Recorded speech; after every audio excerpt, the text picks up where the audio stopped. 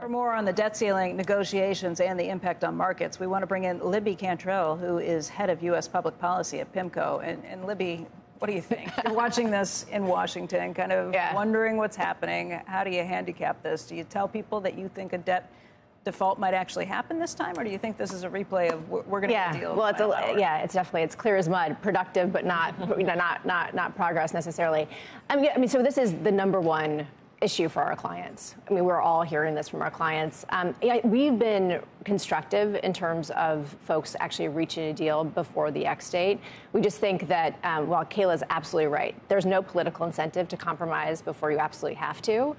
There's also no political incentive to default. It's in no one's interest to see us breach the X date. So we remain constructive. We think the contours of the deal exist. It's just a question of filling in the details.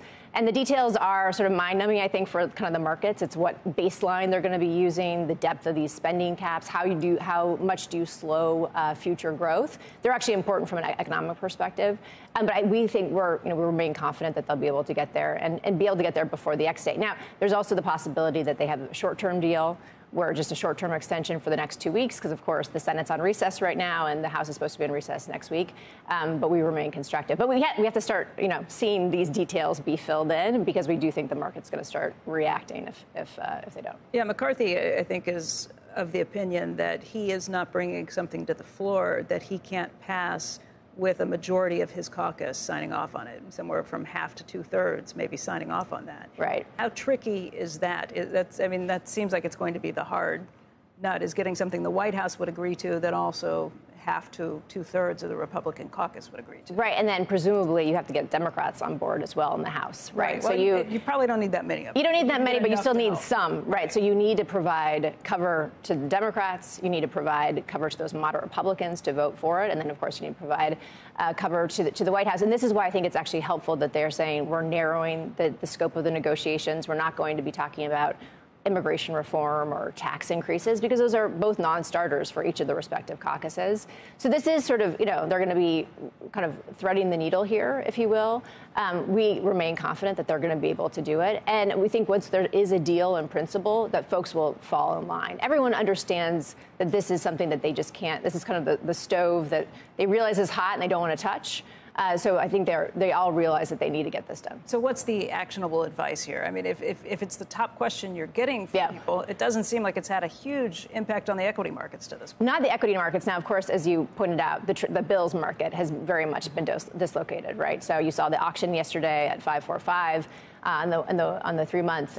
So we are sort of seeing some dislocation again, the front end of the yield curve. But broadly speaking, the equity market has been, pretty sanguine. I think pretty constructive that they will reach a deal. I would say that if we don't see something in principle by the next, say, 48 hours, people should also then just assume that there's going to be a short-term deal. And so that means that this sort of uncertainty will at least last for the next few weeks. A week or two. An extension for, a week or two, maybe a month, but we think it's probably more weeks, not months. So I think if we don't see a deal in principle in the next, say, 48, 72 hours, then we might see a short-term increase. I think you probably would see. Is that a reason to sell the market? Again, I think that ultimately a deal. Do you just ignore all? Well, and we have the benefit of being long-term investors, so we're doing something tactically, but for the most part, there's no big strategic shifts in our portfolio. Would you buy if you did see a sell-off? Well, I think we have concerns about just the slowing economy and sort of some of the fundamentals, going into the second half of this year.